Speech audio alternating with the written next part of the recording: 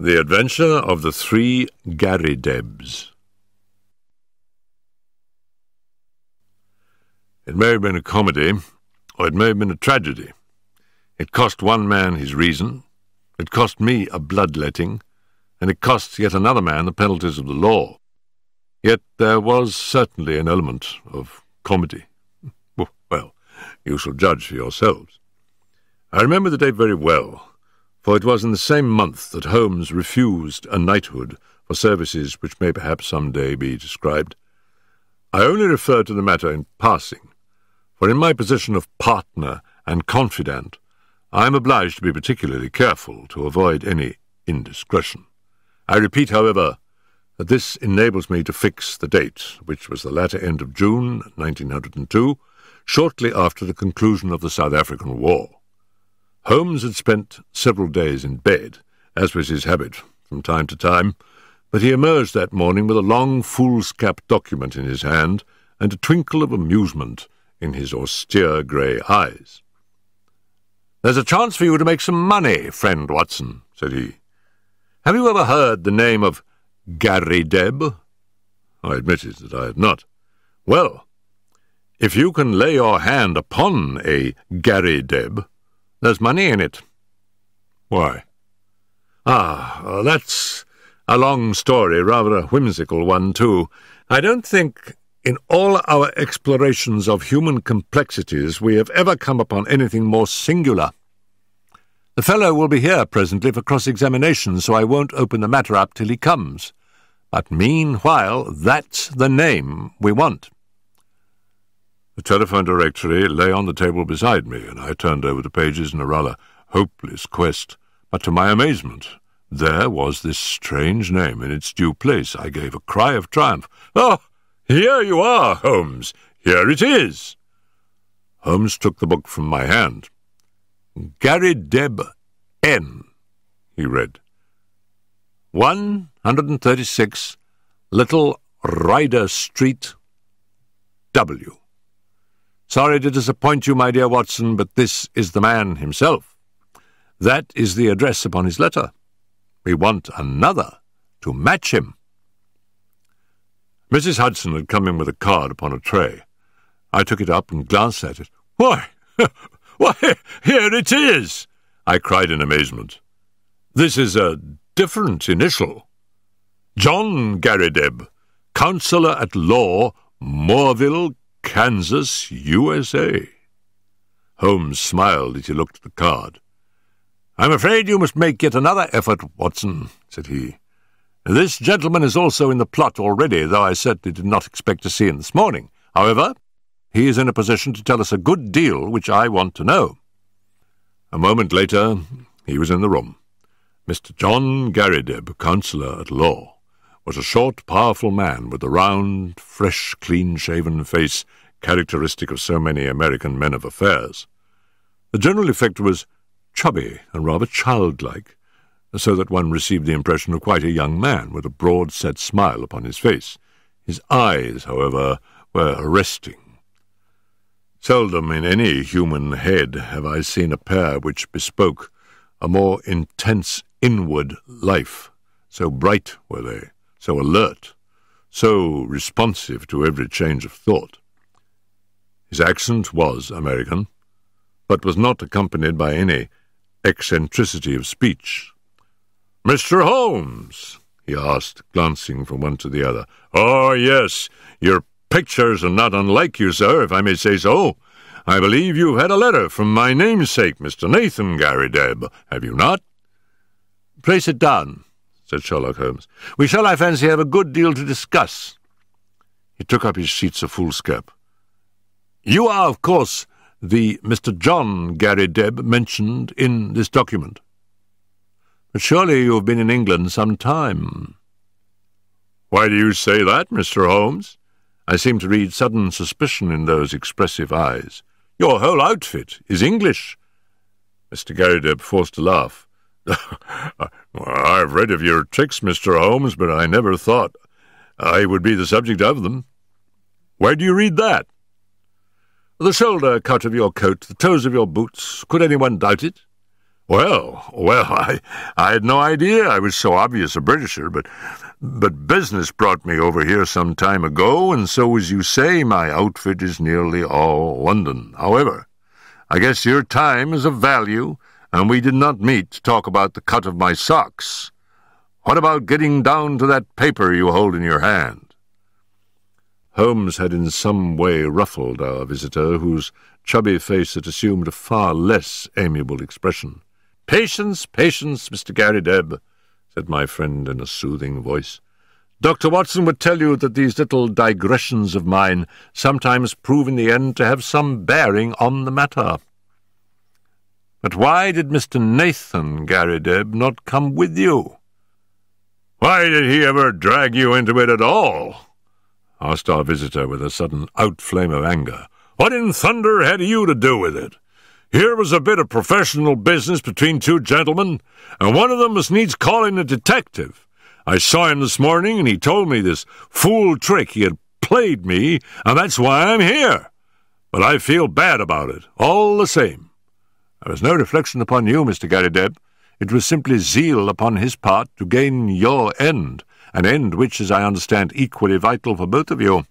He knew that I had means of getting information, and therefore it was very natural that he should apply to me." Our visitor's angry face gradually cleared.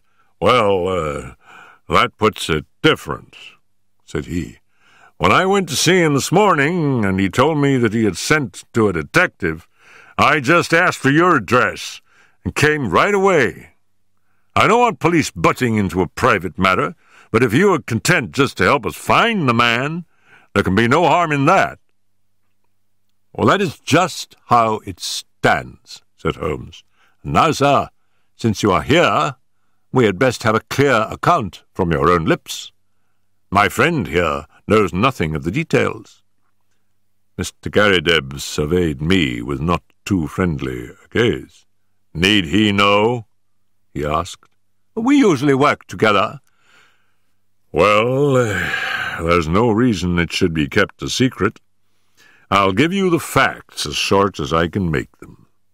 If you came from Kansas, I would not need to explain to you who Alexander Hamilton Garrideb was.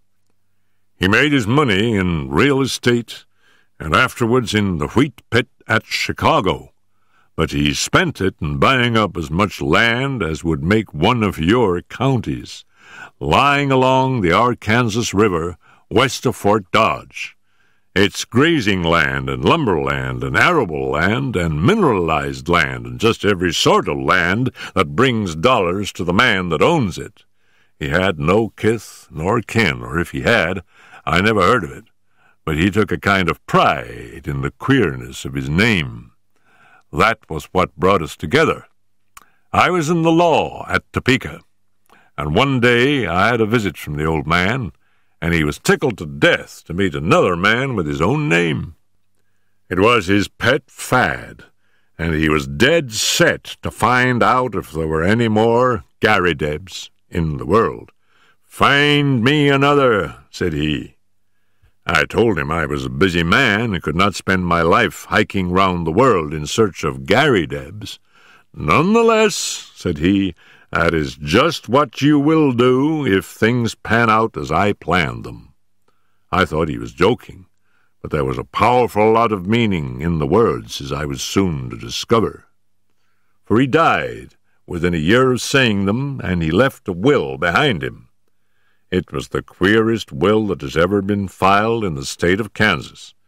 His property was divided into 3 parts, and I was to have one on condition that I found 2 Garridebs who would share the remainder. It's $5 million for each, if it is a cent, but we can't lay a finger on it until we all 3 stand in a row. It was so big a chance that I just let my legal practice slide, and I set forth looking for Garridebs. There is not one in the United States. I went through it, sir, with a fine-toothed comb, and never a Garrideb could I catch. Then I tried the old country. Sure enough, there was the name in the London telephone directory. I went after him 2 days ago and explained the whole matter to him. But he is a lone man, like myself, with some women relations, but no men. It says 3 adult men in the will. So you see, we still have a vacancy, and if you can help to fill it, we will be very ready to pay your charges. Well, Watson, said Holmes with a smile, I said it was rather whimsical, did I not? I should have thought, sir, that your obvious way was to advertise in the agony columns of the papers. I have done that, Mr. Holmes. No replies. Dear me. Well, it is certainly a most curious little problem. I may take a glance at it in my leisure. By the way, it is curious that you should have come from Topeka. I used to have a correspondent, he's dead now, old Dr. Lysander Starr, who was mayor in 1890. Good old Dr. Starr, said our visitor. His name is still honored. Well, Mr. Holmes, I suppose all we can do is to report to you and let you know how we progress. I reckon you will hear within a day or two. With this assurance, our American bowed and departed. Holmes had lit his pipe, and he sat for some time with a curious smile upon his face. Well? I asked at last. I'm wondering, Watson, just wondering. At what? Holmes took his pipe from his lips. I was wondering, Watson, what on earth could be the object of this man in telling us such a rigmarole of lies. I nearly asked him so, for there are times when a brutal frontal attack is the best policy, but I judged it better to let him think he had fooled us. Here is a man with an English coat frayed at the elbow and trousers bagged at the knee with a year's wear, and yet by this document and by his own account he is a provincial American lately landed in London. There have been no advertisements in the agony columns. You know that I miss nothing there. They are my favourite covert for putting up a bird. I would never have overlooked such a cock-pheasant as that. I never knew a Dr. Lysander Starr of Topeka. Touch him where you would, he was false. I think the fellow is really an American, but he has worn his accent smooth with years of London. What is his game, then, and what motive lies behind this preposterous search for Garridebs? It's worth our attention, for granting that the man is a rascal, he's certainly a complex and ingenious one. We must now find out if our other correspondent is a fraud also. Just ring him up, Watson. I did so, and I heard a thin, quavering voice at the other end of the line. Yes, I am Mr. Nathan Garrideb. Is Mr. Holmes there? I should very much like to have a word with Mr. Holmes. My friend took the instrument, and I heard the usual syncopated dialogue. Yes, he has been here. I understand that you don't know him. How long? Only 2 days? Yes, of course, it is a most captivating prospect. Will you be at home this evening? I suppose your namesake will not be there. Very good, we will come then, for I would rather have a chat without him. Dr. Watson will come with me. I understand from your note that you did not go out often. Well, we shall be round about 6. You need not mention it to the American lawyer. Very good. Goodbye. End of Disc 1. Disc 2. It was twilight of a lovely spring evening, and even Little Ryder Street, one of the smaller offshoots from the Edgware Road, within a stone cast of old Tyburn tree of evil memory, looked golden and wonderful in the slanting rays of the setting sun. The particular house to which we were directed was a large, old-fashioned, early Georgian edifice, with a flat brick face broken only by 2 deep bay windows on the ground floor. It was on this ground floor that our client lived, and indeed the low windows proved to be the front of the huge room in which he spent his waking hours. Holmes pointed, as we passed, to the small brass plate which bore the curious name. "Up some years, Watson," he remarked, indicating its discoloured surface. It's his real name, anyhow, and that is something to note. The house had a common stair, and there were a number of names painted in the hall, some indicating offices and some private chambers. It was not a collection of residential flats, but rather the abode of bohemian bachelors. Our client opened the door for us himself, and apologized by saying that the woman in charge left at 4 o'clock. Mr. Nathan Garridebs proved to be a very tall, loose-jointed, round-backed person, gaunt and bald, some 60-odd years of age. He had a cadaverous face, with the dull, dead skin of a man to whom exercise was unknown. Large, round spectacles, and a small, projecting goat's beard combined with his stooping attitude to give him an expression of peering curiosity. The general effect, however, was amiable, though eccentric. The room was as curious as its occupant. It looked like a small museum. It was both broad and deep, with cupboards and cabinets all round, crowded with specimens, geological and anatomical. Cases of butterflies and moths flanked each side of the entrance. A large table in the centre was littered with all sorts of debris, while the tall brass tube of a powerful microscope bristled up among them. As I glanced round, I was surprised at the universality of the man's interests. Here was a case of ancient coins. There was a cabinet of flint instruments. Behind his central table was a large cupboard of fossil bones. Above was a line of plaster skulls, with such names as Neanderthal, Heidelberg, Cro-Magnon printed beneath them. It was clear that he was a student of many subjects. As he stood in front of us now, he held a piece of chamois leather in his right hand with which he was polishing a coin. Syracusan, of the best period, he explained, holding it up. They degenerated greatly towards the end. At their best, I hold them supreme, though some prefer the Alexandrian school. You will find a chair here, Mr. Holmes. Pray allow me to clear these bones. And you, sir, I guess, Dr. Watson, if you would have the goodness to put the Japanese vase to one side. You see round me my little interests in life. My doctor lectures me about never going out, but why should I go out when I have so much to hold me here? I can assure you that the adequate cataloguing of one of those cabinets would take me 3 good months. Holmes looked around him with curiosity. But you tell me that you never go out? He said. Oh, but now and again I drive down to Sotheby's or Christie's. Otherwise I very, very seldom leave my room. I'm not too strong, and my researches are very absorbing. But you can imagine, Mr. Holmes, what a terrific shock.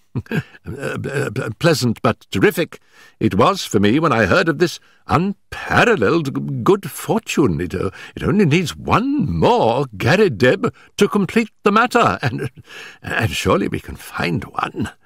I had a brother, but he's dead, and female relatives are disqualified. But there must surely be others in the world. I had heard that you handled strange cases, and that was why I said to you. Of course, this American gentleman is quite right, and I should have taken his advice first, but I acted for the best.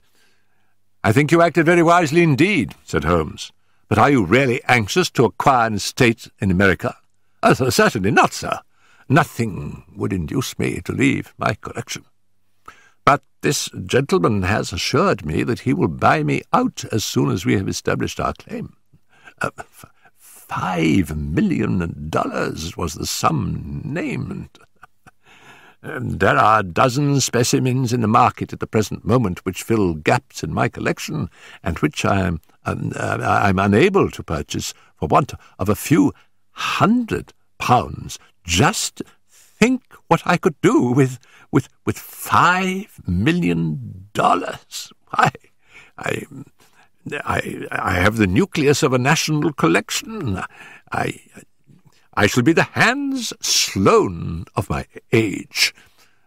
His eyes gleamed behind his great spectacles. It was very clear that no pains would be spared by Mr. Nathan Garrideb in finding a namesake. "I merely called to make your acquaintance, and there's no reason why I should interrupt your studies," said Holmes. "I prefer to establish personal touch with those with whom I do business. There are a few questions I need ask, for I have your very clear narrative in my pocket, and I filled up the blanks when this American gentleman called. I understand that up to this week you were unaware of his existence." "That is so. He called last Tuesday." "Did he tell you of our interview today?" Yes, he came straight back to me. He had been very angry." "Why should he be angry?" "He seemed to think it was some reflection on his honour, but he was quite cheerful again when he returned." "Did he suggest any course of action?" "No, sir, he did not." "Has he had or asked for any money from you?" "No, sir, never." "You see no possible object he has in view?" "None, except what he states." "Did you tell him of our telephone appointment?" Yes, sir, I did." Holmes was lost in thought. I could see that he was puzzled. "Have you any articles of great value in your collection?" No, sir. I am not a rich man. It is a good collection, but not a very valuable one." "You have no fear of burglars?" "Not the least." "How long have you been in these rooms?" Nearly 5 years." Holmes's cross-examination was interrupted by an imperative knocking at the door. No sooner had our client unlatched it than the American lawyer burst excitedly into the room. "Here you are!" he cried, waving a paper over his head.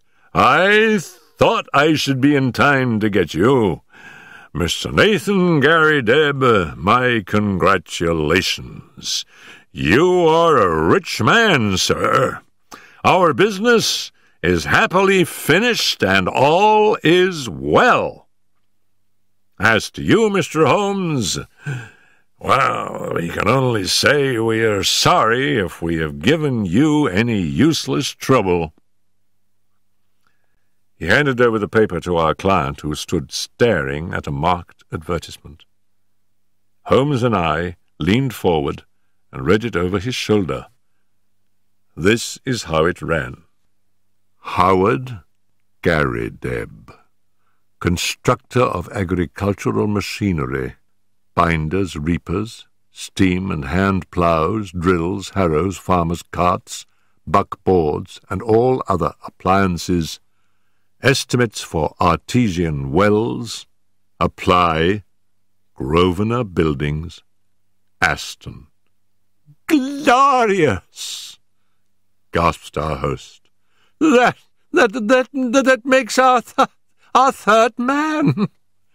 "I'd opened up inquiries in Birmingham," said the American, "and my agent there has sent me this advertisement from a local paper. We must hustle and put this thing through. I have written to this man and told him that you will see him in his office tomorrow afternoon at 4 o'clock. You want me to see him?" "What do you say, Mr. Holmes? Don't you think it would be wiser? Here am I, a wandering American with a wonderful tale. Why should he believe what I tell him? But you are a Britisher with solid references, and he's bound to take notice of what you say.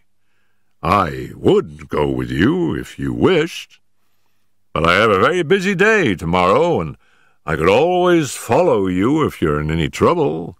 "Well, I haven't made such a journey for years."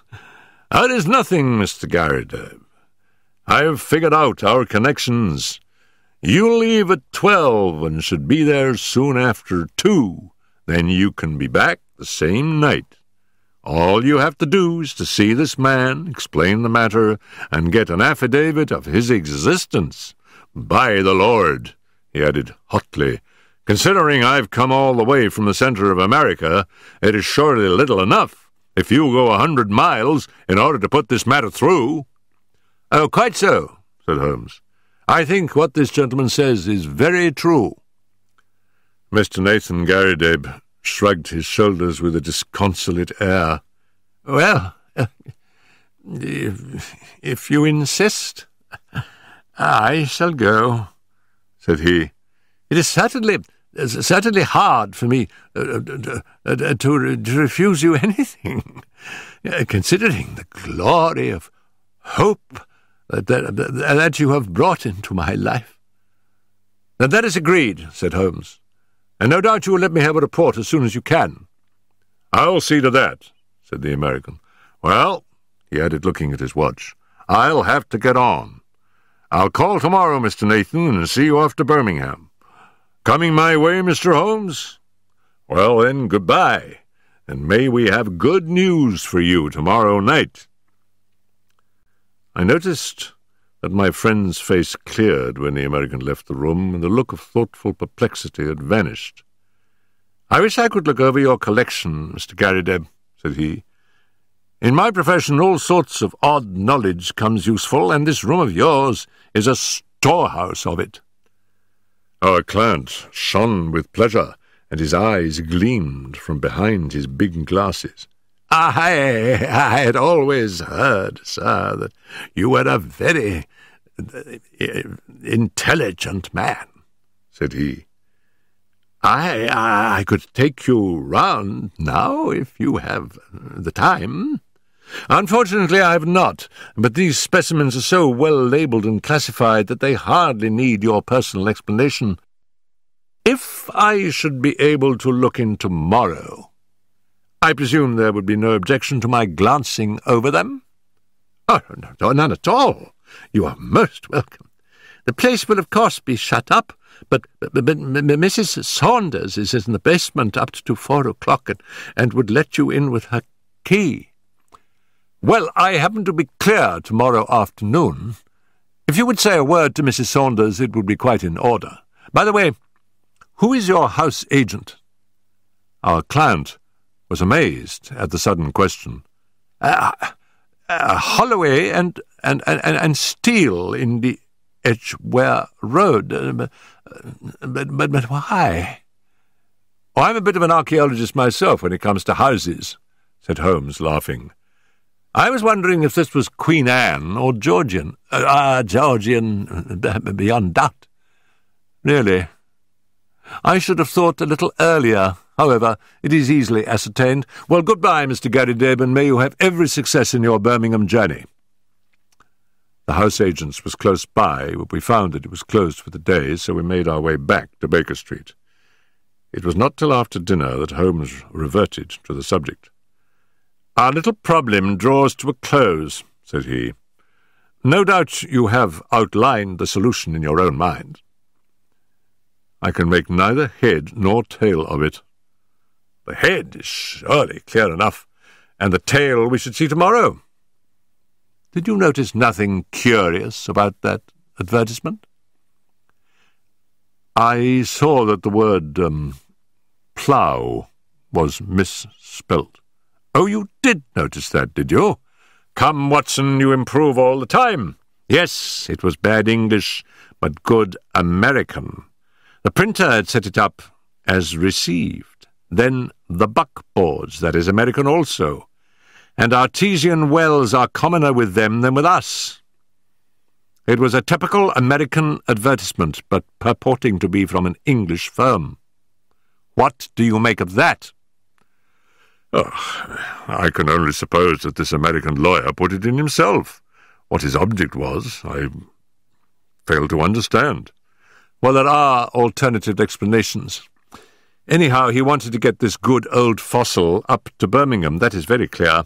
I might have told him that he was clearly going on a wild goose chase, but on second thoughts it seemed better to clear the stage by letting him go.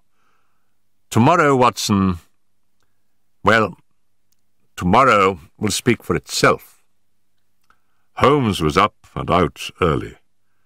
When he returned at lunchtime, I noticed that his face was very grave. "This is a more serious matter than I'd expected, Watson," said he. "It is fair to tell you so, though I know it will only be an additional reason to you for running your head into danger. I should know my Watson by now, but there is danger, and you should know it." "Well, it's not the first we've shared, Holmes. I hope it may not be the last. What is the particular danger this time?" "We are up against a very hard case. I've identified Mr. John Garridebs, Counsellor at Law. He is none other than Killer Evans, of sinister and murderous reputation." "I fear I'm none the wiser." It is not part of your profession to carry about a portable Newgate calendar in your memory. I've been down to see friend Lestrade at the Yard. There may be an occasional want of imaginative intuition down there, but they lead the world for thoroughness and method. I had an idea that we might get on the track of our American friend in their records. Sure enough, I found his chubby face smiling up at me from the Rogues' Portrait Gallery. James Winter, alias Moorcroft, alias Killer Evans, was the inscription below. Holmes drew an envelope from his pocket. I scribbled down a few points from his dossier. Aged 44, native of Chicago, known to have shot 3 men in the States, escaped from penitentiary through political influence, came to London in 1893, shot a man over cards in a nightclub in the Waterloo Road in January 1895. Man died, but he was shown to have been the aggressor in the row. Dead man was identified as Roger Prescott, famous as forger and coiner in Chicago. Killer Evans, released in 1901, has been under police supervision since, but so far as known has led an honest life. Very dangerous man, usually carries arms and is prepared to use them. That is our bird, Watson. A sporting bird, as you must admit. But what is his game? Well, it begins to define itself. I've been to the house agents. Our client, as he told us, has been there 5 years. It was unlet for a year before then. The previous tenant was a gentleman at large named Waldron. Waldron's appearance was well remembered at the office. He had suddenly vanished, and nothing more been heard of him. He was a tall, bearded man with very dark features. Now, Prescott, the man whom Killer Evans had shot, was, according to Scotland Yard, a tall, dark man with a beard. As a working hypothesis, I think we may take it that Prescott, the American criminal, used to live in the very room which our innocent friend now devotes to his museum. So, at last, we get a link, you see. And the next link? Well, we must go now and look for that. He took a revolver from the drawer and handed it to me. I have my old favourite with me. If our Wild West friend tries to live up to his nickname, we must be ready for him.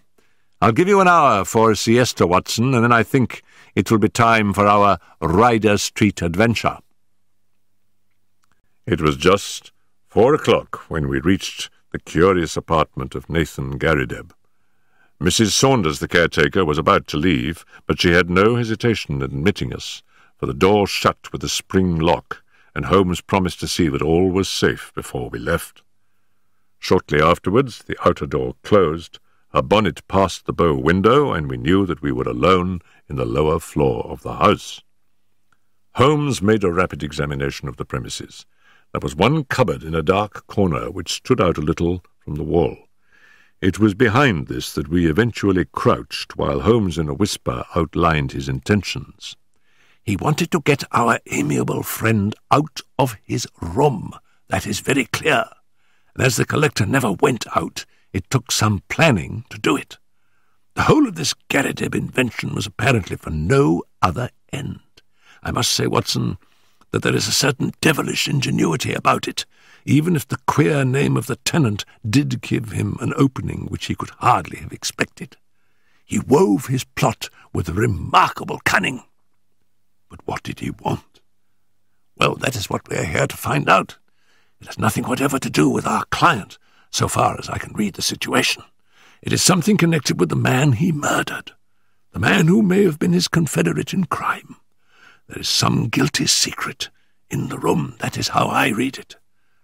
At first, I thought our friend might have something in his collection more valuable than he knew, something worth the attention of a big criminal. But the fact that Roger Prescott of evil memory inhabited these rooms points to some deeper reason. Well, Watson, we cannot possess our souls in patience and see what the hour may bring. That hour was not long in striking. We crouched closer in the shadow as we heard the outer door open and shut. Then came the sharp, metallic snap of a key, and the American was in the room. He closed the door softly behind him, took a sharp glance around him to see that all was safe, threw off his overcoat and walked up to the central table with the brisk manner of one who knows exactly what he has to do and how to do it. He pushed the table to one side, tore up the square of carpet on which it rested, rolled it completely back, and then, drawing a jemmy from his inside pocket, he knelt down and worked vigorously upon the floor. Presently we heard the sound of sliding boards, and an instant later a square had opened in the planks. Killer Evans struck a match, lit a stump of candle, and vanished from our view. Clearly our moment had come. Holmes touched my wrist as a signal, and together we stole across to the open trap-door. Gently as we moved, however, the old floor must have creaked under our feet, for the head of our American, peering anxiously round, emerged suddenly from the open space. His face turned upon us with a glare of baffled rage, which gradually softened into a rather shame-faced grin as he realized that 2 pistols were pointed at his head.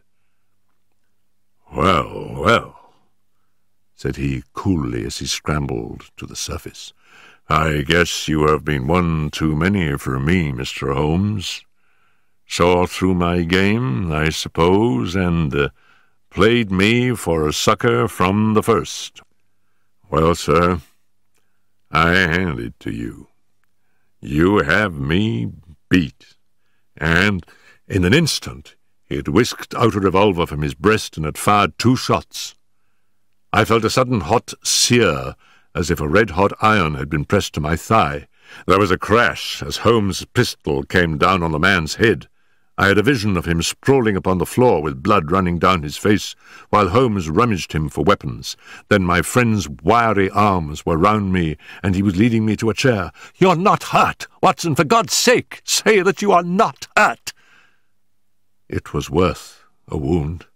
It was worth many wounds, to know the depth of loyalty and love which lay behind that cold mask. The clear, hard eyes were dimmed for a moment, and the firm lips were shaking. For the one and only time, I caught a glimpse of a great heart as well as of a great brain. All my years of humble but single-minded service culminated in that moment of revelation. "Oh, it's nothing, Holmes. It's a mere scratch." He'd ripped up my trousers with his pocket-knife. You are right," he cried with an immense sigh of relief. "It is quite superficial." His face set like flint as he glared at our prisoner, who was sitting up with a dazed face. "By the Lord, it is as well for you. If you had killed Watson, you would not have got out of this room alive. Now, sir, what have you to say for yourself?" He had nothing to say for himself. He only sat and scowled. I leaned on Holmes's arm, and together we looked down into the small cellar which had been disclosed by the secret flap. It was still illuminated by the candle which Evans had taken down with him. Our eyes fell upon a mass of rusted machinery, great rolls of paper, a litter of bottles, and neatly arranged upon a small table a number of neat little bundles. "A printing press, a counterfeiter's outfit," said Holmes. "Yes, sir," said our prisoner, staggering slowly to his feet and then sinking into the chair. The greatest counterfeiter London ever saw. That's Prescott's machine. And those bundles on the table are 2,000 of Prescott's notes worth 100 each and fit to pass anywhere. Help yourselves, gentlemen. Call it a deal and let me beat it. Holmes laughed. We don't do things like that, Mr. Evans. There is no bolt hole for you in this country. You shot this man, Prescott, did you not? Yes, sir, and got 5 years for it, though it was he who pulled on me. 5 years, when I should have had a medal the size of a soup plate. No living man could tell a Prescott from a Bank of England, and if I hadn't put him out, he would have flooded London with them. I was the only one in the world who knew where he'd made them. Can you wonder that I wanted to get to the place? And can you wonder that when I found this crazy boob of a bug hunter with the queer name squatting right on the top of it and never quitting his room, I had to do the best I could to shift him. Maybe I would have been wiser if I had put him away. It would have been easy enough, but I'm a soft-hearted guy that can't begin shooting unless the other man has a gun also. But say, Mr. Holmes, what have I done wrong anyhow? I've not used this plant. I've not hurt this old stiff. Where do you get me? Only attempted murder, so far as I can see, said Holmes. But that's not our job. They take that at the next stage. What we wanted at present was just your sweet self. Please give the Yard a call, Watson. It won't be entirely unexpected. So, those were the facts about Killer Evans and his remarkable invention of the 3 Garridebs. We heard later that our poor old friend never got over the shock of his dissipated dreams. When his castle in the air fell down, it buried him beneath the ruins. He was last heard of at a nursing home in Brixton. It was a glad day at the Yard when the Prescott outfit was discovered, for though they knew that it existed, they'd never been able, after the death of the man, to find out where it was. Evans had indeed done great service, and caused several worthy CID men to sleep the sounder, for the counterfeiter stands in a class by himself as a public danger. They would willingly have subscribed to that soup plate medal of which the criminal had spoken, but an unappreciative bench took a less favourable view, and the killer returned to those shades from which he had just emerged.